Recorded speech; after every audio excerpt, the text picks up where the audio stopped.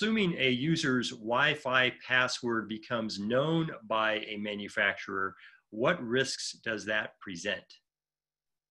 Yeah, great question. So, we always get concerned when we have a authentication credential, which a Wi-Fi password would count as, in the hands of any third party, right? Whether it's the manufacturer, whether it's your neighbor, your neighbor's kid, whatever.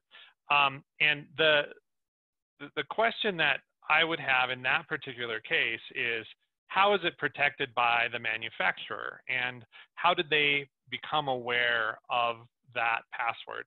If they have that password centrally, right, like they've hauled that information back to their cloud infrastructure or their application infrastructure, then the security of our Wi-Fi network is dependent on how they have secured that key in their environment. Personally, I would consider that relatively high risk, and it's not something that I would allow for a device that sits on my network at home. All right, and Josh. Yeah, to piggyback what Trent said, the other concern is that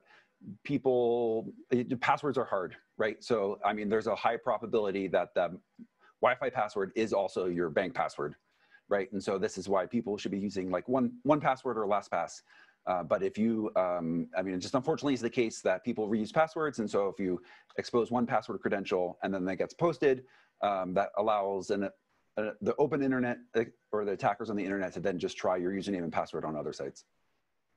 Great. And Howdy, any additional thoughts on that? No, I mean, these guys have totally nailed the answer to that. Maybe the only other thing to think about is since we're kind of talking about how we develop products and we bring them to market, don't do that, right? I mean, you don't want to be taking user Wi-Fi passwords and bringing them back to your cloud.